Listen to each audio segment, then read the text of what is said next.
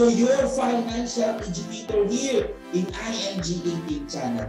Today, I will show you how to address and import both of invest in your IMG Dominate Tools. Now, watch this.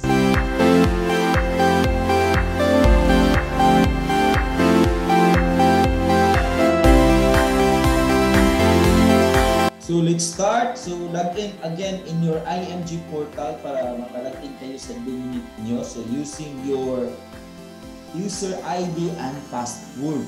Okay, so then click yung login. Okay, so the moment na makatapos ka na login mo na nandun ka na inside in your portal, so cut to your menu bar. So makita mo ito, yung menu bar mo nga mayroong tools. So click mo yan, click mo yung IMG Dominate. Okay, so then after, login ka ulit using your user ID and password mo. So click login, then encode again your user ID and password. So same sa IMG portal mo. Then after that, click login. So as simple as that. So now, nandito na tayo sa IMG portal mo. So very simple. Ang gagawin natin is i-click lang natin to below yung email blast. Okay, then pagkatapos, click natin view all list. So, click natin to. So ito yung mga list mo. Then pwede natin mag-add tayo ng new list here. So click here. Then, include natin yung yung name ng list mo. So, for example, lagay natin online share list mo or IMG share list, Kaiser share list, or mutual fund share list mo. Then, click here. Then, pagkatapos, ito na. So two way to add list on your portal. So, pwede ka to CSV file. So, basahin mo to. So, i-save mo to CSV files. Then, of course, dapat sa Excel nyo, dapat i-follow the templates. So, follow the templates, so name and email address. So, i-follow mo yan. Then, of course, you choose pa saan nakasave. Then, import. Then, another is add name and email per line. So, dito, ang gagawin natin, so here, no? Tayo dito. So, balik natin dito. So, here.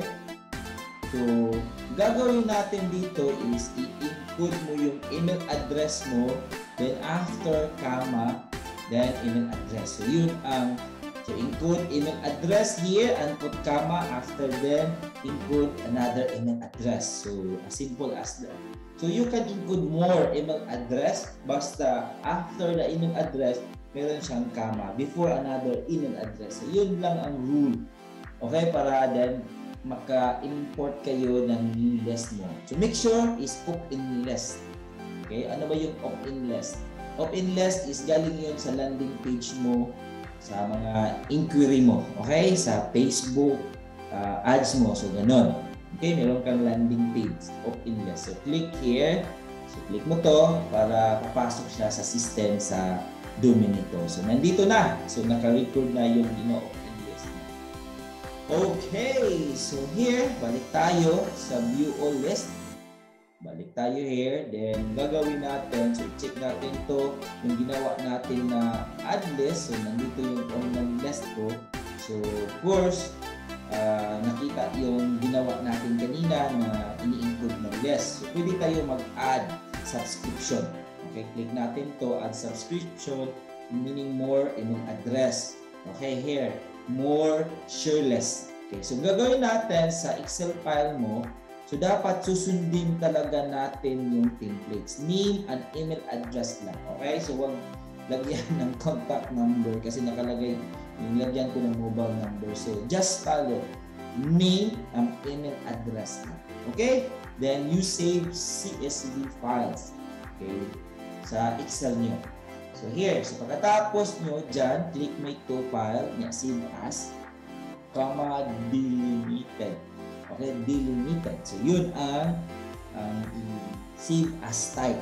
Okay, so make sure it's correct kasi para ma-import yun kasi yun ang kailangan ng system ng Dominate Tools.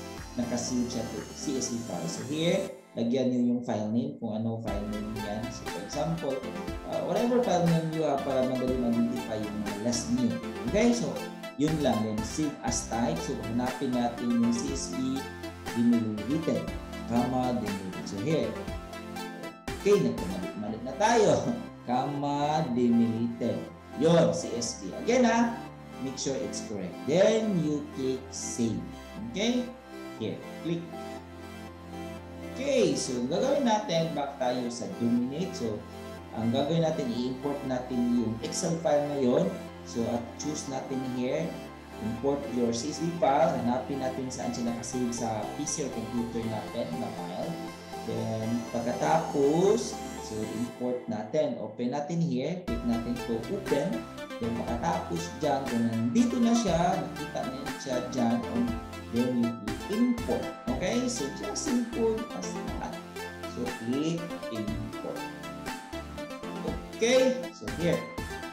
So, kung meron siyang error, meron siyang red, so, balikan natin. Okay? So, make sure you follow the templates. Name and email address lang. So, delete natin to kasi nakamali. So, yun ang mangyari if magkamali. Okay? Balik natin. Save as ano yung save natin? CSV files. Okay? So, balik natin. Hanapin natin yung nakasave. Ito.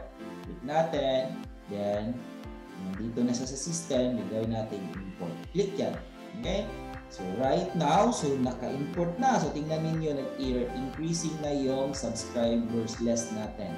Okay, meron sa 48%. So, importing less. Kita nyo, dito here, na merong arrow. So, increasing siya. So, make sure it works yung ginawa natin. Okay, so nandito, makita natin dito sa view all less, sa subscriber less natin, yung lahat ng mga opt-in less natin, ng mga ginawa natin ng mga landing page. Okay, so make sure para hindi kayo ma-spam. Okay, so of course, I teach you how to do yung tinatawag natin na landing page. So, ibang tutorial video yan. So, turuan ko kayo paano gumawa dyan. Kasi make sure hindi tayo ma-spam. Okay? Kaya importante yon sa email marketing na dapat sila yung nag-opt-in. Meaning, you are authorized to share your information or email or newsletter. Okay? So here, check natin. So ito na yung mga email address na na-import natin sa system natin sa Dominate Tools. So check natin here. So nakita nyo, maraming email address na na-import natin. So gagawin natin, view all list, then check natin saan siya na list. So kanina yung list ko na online share list. So nandito, nakita nyo. So naka-opt-in na dyan. Meaning nakapasok na yung email address. Yan. Okay, so just simple as that. So, gagawin mo ulit and ulit, gagawin mo yan, mag-add ka para ma-master niyo yung Dominate Tools. Okay? Alright, I hope you learned something today in our tutorials. And I